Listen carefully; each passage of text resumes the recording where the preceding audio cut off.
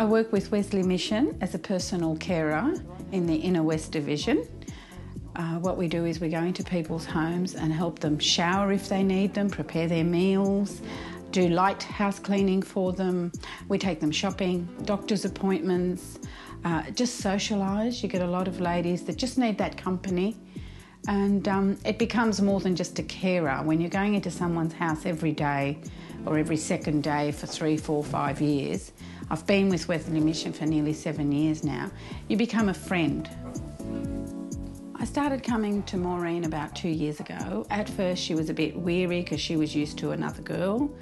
And then I do the house cleaning on a Monday, come through and I vacuum, I dust, hang the washing out, change the beds, clean the bathrooms, and then we always make time for a cup of coffee and socialising. To Maureen, that is more important than the cleaning. She needs a little bit of time to sit down and talk and relax. More company for her, more company for me. Tony has been coming here for about 2 years. At first I think we're a little bit iffy about each other. We've both got our own personalities, very strong ones, but we became friends. We learned,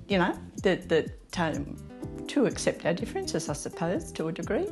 And now it's like having a friend come to visit.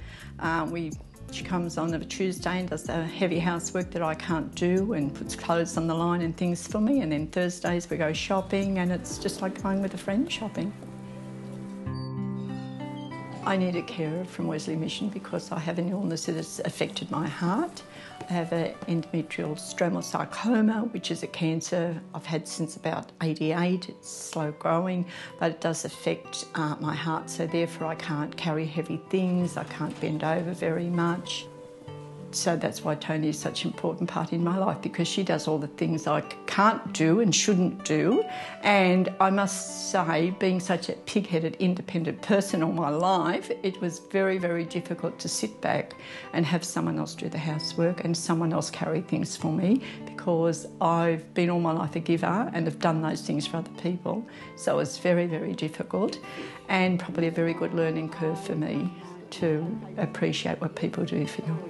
Oh, that's fine, Tony, no problems with that. It's very valuable to me to have a person that I can relate to, and I don't feel, that's like as someone that's a worker. It's just, I know she is, and I appreciate it because we have, in many areas, in many ways, become quite close.